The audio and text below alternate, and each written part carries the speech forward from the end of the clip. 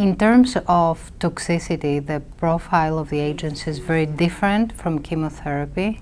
Myelosuppression is not a very common side effect. We can see rash, we can see fatigue, we can see gastrointestinal side effects in the form of diarrhea or colitis, and immune-specific events that are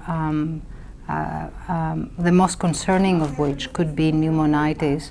That is an infrequent event. It's less than 4% if you put all the studies together. Today we saw some evidence that in combination with chemotherapy, the rate of pneumonitis was slightly higher.